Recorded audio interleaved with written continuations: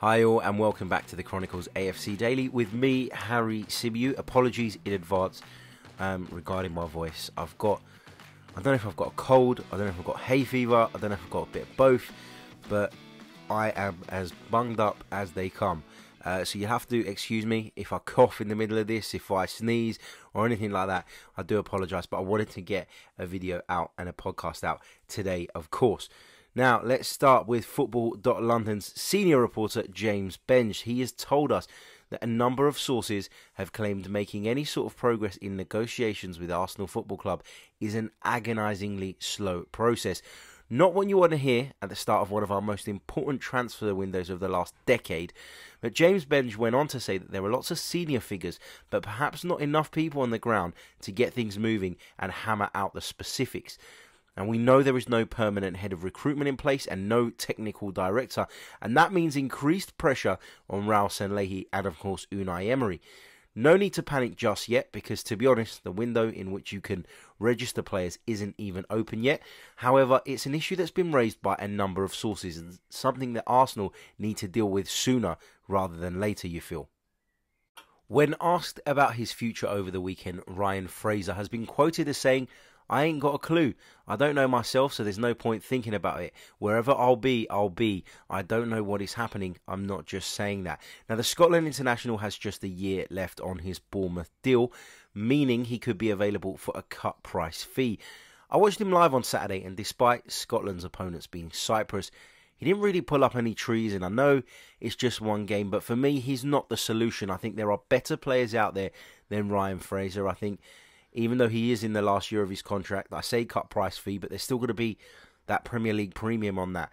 So I think that we could get better from abroad for a lot less. And if we're talking about us having such a restricted transfer budget, then I don't think that spending 25, 30 million on Ryan Fraser is the way forward, in my opinion. There are no further updates on Yannick Carrasco, so it's pretty much as we were on yesterday's edition. Reports doing the rounds that the personal terms have been agreed, but Carrasco and his representatives have not named Arsenal as the club they're negotiating with, so I'd remain cautious at this stage. And I'd rather Carrasco than Fraser. There you go, I've said it. I think he's a far better player. I think he's played at a higher level. Agreed, he went off to China, and that was a move that I could not get my head around at the time, and I still don't understand why he did it now. But there's no question that he was a fantastic player. Remember that goal for Monaco against us, and I've seen him countless times for Atletico put in great shifts and do a fantastic job. Very, very talented footballer, and I'd welcome him with open arms at Arsenal. Another player we're being linked with is Jordan Veretout from Fiorentina. The former Aston Villa man was thought to be on his way to Napoli this summer, but it appears Arsenal may, and I use the term may, look to hijack that move. I'm sure Arsenal could offer a better salary than Napoli, but the problem being Veretout has specified he'd like to play in the Champions League. I'm hoping to catch up with someone a little bit later on today who could give us the inside track on Veretout, but I won't reveal that just yet. Once it's recorded and ready to go out, then of course I'll reveal that. Arsenal are reportedly close to sealing a deal for the Brazilian starlet Gabriel Martinelli. It's thought that the Gunners have agreed a fee of approximately £6.5 million with his club Ituano FC. Martinelli is regarded as one of Brazil's brightest young stars, and from a country who've never ceased to produce top-class players, that's surely a good sign, isn't it? Martinelli would not require a work permit, which has often been a problem when signing young Brazilians because he qualifies for an Italian passport via his father. So that makes things a lot easier, a lot simpler. According to Inside Football, Serie A giants AC Milan are considering a move for Arsenal midfielder Lucas Torreira.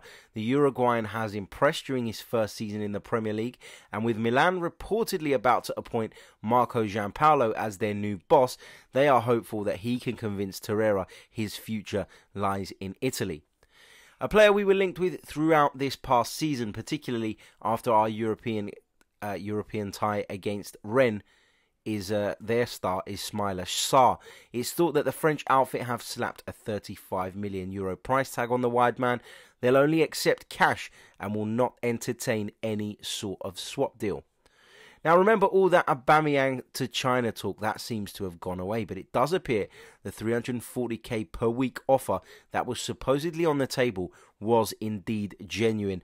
Lots of outlets today are reporting this figure, and you know, you can understand why that would be difficult to turn your nose up at, but still not as much as Mesut Ozil earns. Well, hey, there you go. So that's the roundup of stories from today. That's what's doing the rounds. That's what I've read this morning. I'd like to hear your thoughts on the stories I've mentioned. Leave them in the comments section below. Don't forget to hit the like button, hit subscribe, and leave us a review on iTunes if you're listening via audio. Big thanks to every single one of you. Apologies again for my croaky voice, the fact that my voice keeps breaking up.